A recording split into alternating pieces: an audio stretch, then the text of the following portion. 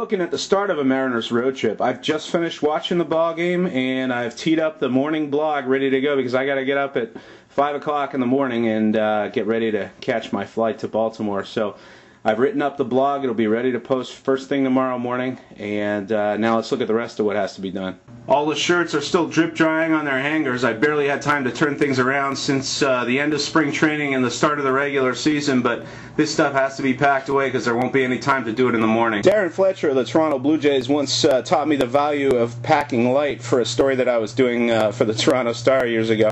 I've sort of taken his advice over the years. This is the only bag that I'm going to travel with for the next 10 days.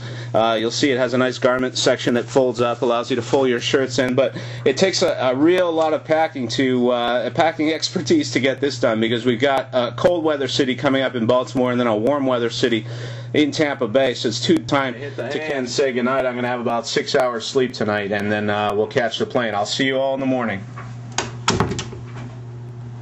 Right, it's 5:30 a.m. and time to go.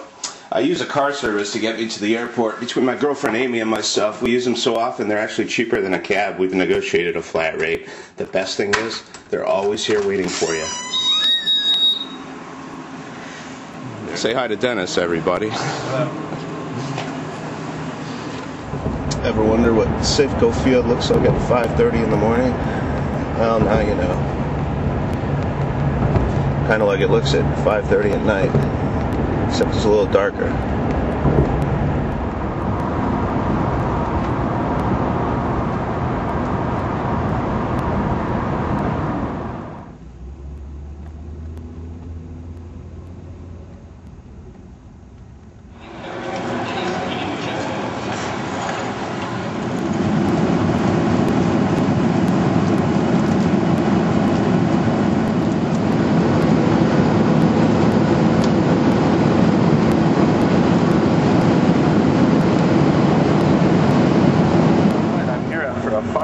Flight from Seattle. I'm in Newark, New Jersey, but my connecting flight to Baltimore has been delayed by about 4 hours. They can't say why. There's no way I'm sitting around here for 4 hours, so I managed to snag a flight to Washington Dulles Airport, which is about another half hour away, but at least I'll get there before midnight.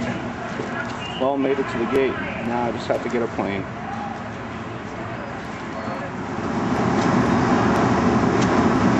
Arrived in Washington. Didn't think I'd be in Washington today, but that's part of this business. You never know where you're going to end up. All I can say is this is the kind of stuff that doesn't show up in the stat sheet.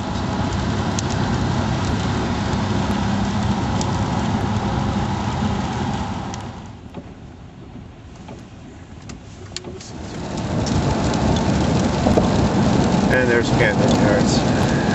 The Royal Park. Yeah.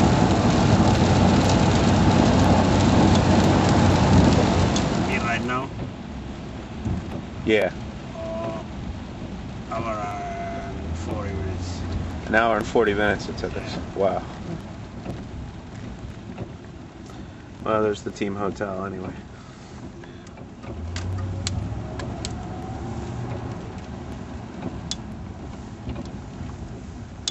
Alright, let's see where the room is now. God, these are long hallways. And here we are.